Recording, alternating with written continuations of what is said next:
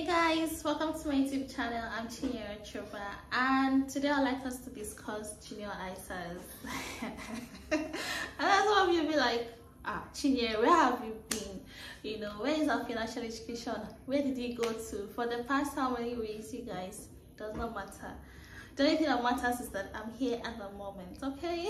And I'm going to tell you what I've learned anyway, the information that I have so far anyway about junior ISA. But as a quick recap of I don't know if you've watched the previous video, I'm going to suggest you make out some time and watch the video, and that's on ISAs, detailed explanation anyway, to the best of my ability. Yes. And I'm going to recommend, yes, I was wearing a purple gown just to make it easy for you to remember. I was wearing a purple gown with some black whatever. So just watch that video, and you, I think it will give you a little bit of background knowledge that you can now use to pursue or delve into this particular video. So without wasting any further time, just a quick recap. ISA is more like individual savings accounts, you know, and we've talked about what is the benefit of having an ISA account as against having a general savings account. And we said that an ISA account sort of protects the income that you make from these investments, right, from taxes. So you don't get to pay tax on whatever income you make from, you know, investing in your ISA portfolio or in your ISA account, you know. But when you choose the general investment platforms that it's not an ISA label, you sort of have to pay tax on those ones. So like we mentioned, an ISA account is like that umbrella that protects your money from tax. So if you put in 100, let's assume you deposit £100 into your ISA account, and at the end of the day, whatever you do, the stocks or the cash itself generates income. Let's be very, you know, very positive and say, you make up to £1 million in like 2 weeks time. The £1 million is completely yours, you know. You're not going to pay any tax on it. You're not going to have to pay any, do you understand? That income or profit is completely yours to spend, and mine if you're happy enough to share with me. But if you're doing that with a regular investment account, you know, the government is going to make sure that the 1 million naira you make, you know, as profit is going to be taxed. Sure you get. So that's basically it. Now when it comes to juniors, I mean, if you have kids, I know that one of the things that you're thinking about continuously is like, how are you going to make life better for your children?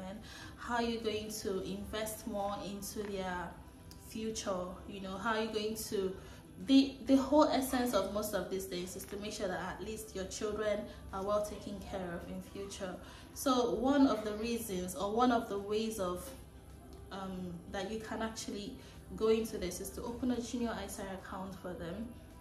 So this junior ISA account, like I mentioned, is an ISA account specifically for children less than 18, and it can only be opened by an adult that has parental responsibility over this child or the kids that you want to open. So you just have to have parental responsibility. So just anybody cannot open an ISA account for a child. And usually a child can only have one ISA account, okay? So unlike adults that can have multiple, you know, ISA accounts, as a child you can only have just one ISA account, but you can always move or transfer from one provider to another provider of the ISA service that you want, but you're not allowed to have two at the same time. So that's it for children. Opening a junior ISA account is quite easy. It's just like the normal regular way of opening the adult ISA account as well. There are different banks that offer such services. There are also different brokers, you know, building societies and things. So personally, I just like to, would just recommend you know, reading reviews more, investigating more into whoever you want to use, their background history, how long have they been in the market, what do people say about them. And I also like watching some YouTube videos on what some experts, you know, and people that make comparisons that have actually had very good very good experience with regards to investments and things like that. So I just love to know what they think about those things.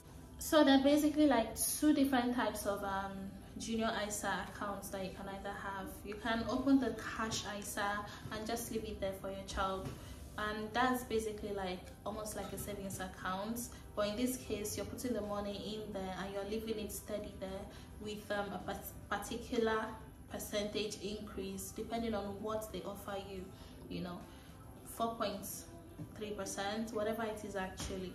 So the advantage of this is that, well, you're sure that your money is there, right? You're sure of the percentage increase that you get as extra profit from leaving your money with those you know, with the brokers and things. So it's almost like the regular. Well, yeah, the advantage, just like you're sure that this a particular amount of, so it's just like you're being very careful, you're being extra careful with the money that you've put. It's not going to exponentially increase, but at the same time, you know that your money is not going to disappear, right? Now, with the stocks and shares ISA, for the junior ISA, it's basically like the money that you've deposited, you're using it to actively, you know, buy stocks and shares. You're using it to invest in businesses and things, and at the end of the day you expect to get profit from these businesses. Now the money can either go uphill or downhill, right? Because that's what happens with businesses. So if the business is booming properly, let's assume you use the money, you invest it in a car company or one tech company, right? If the company does extra well, then you're sure that the money is going to exponentially increase. But then if the company also doesn't do so well, then you also stand the risk of getting less than you actually invested. So it's all dependent on your risk level. But at the end of the day, I just feel like, you know, your child is very young. The money in there would probably, you know, sometimes you just have to step out of your comfort zone to do some extra things and position yourself better. So that's where doing some research would come into play, so that you're not just investing randomly, you know, but you're focusing on some companies that have very good potential and have had good track records as well, because you don't want the money that you've put in for your child to just disappear, but at the same time you don't want it to, you know, keep crawling and it's just like, so it's just like nothing has been done already. Anyway, I personally would go for a stocks and shares, you know, junior ISA. But when choosing stocks and shares, I prefer going for the funds, you know, like index funds.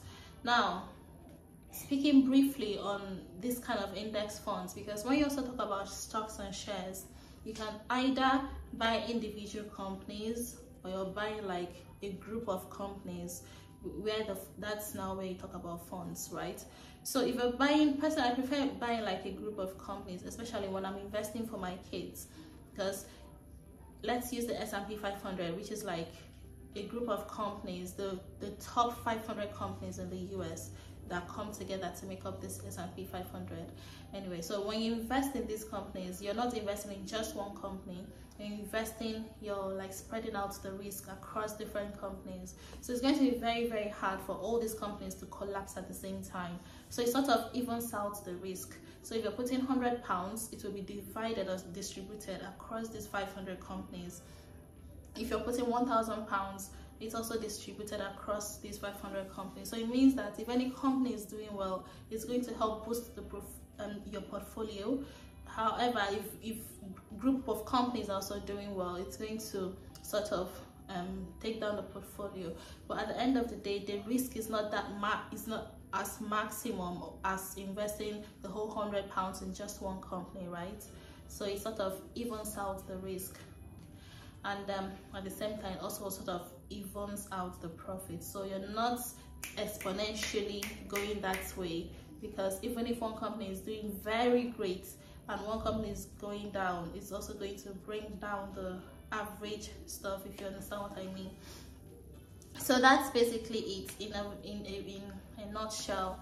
So that's the one I prefer. I feel like it's better than just leaving it as a cash ISA, you know, and just making very, very minimum out of the money you have.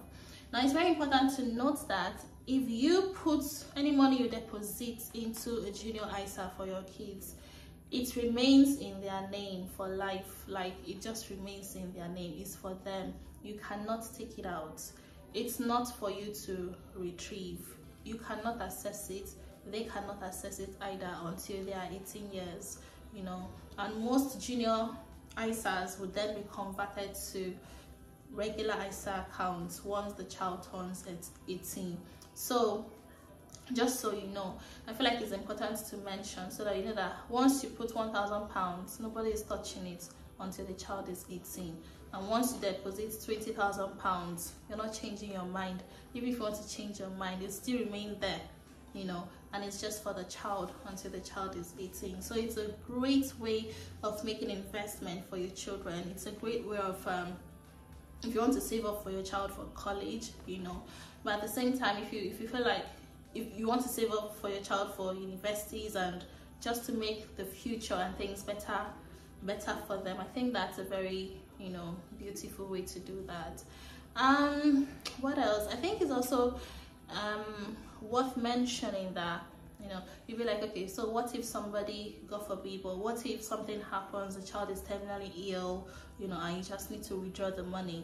That's the only time you can actually withdraw the money, except the child is terminally ill, or God forbid, in a case where the child dies actually, then you can fill out a form that sent to HMRC, and you'd be able to, after they've given you, you know, they go ahead, then the person would be able to withdraw the money for that purpose, and that's the only time you'd be able to withdraw from a junior ISA account, to the best of my knowledge. And that's the only time you'll be able to withdraw from a junior ISA account. And now for the junior ISA, we've talked about, you know, most of these things. I don't know if you have any questions so far. If you do, please put in the comment section, and if I've not covered anything here, I'll try to address those the best way that I can.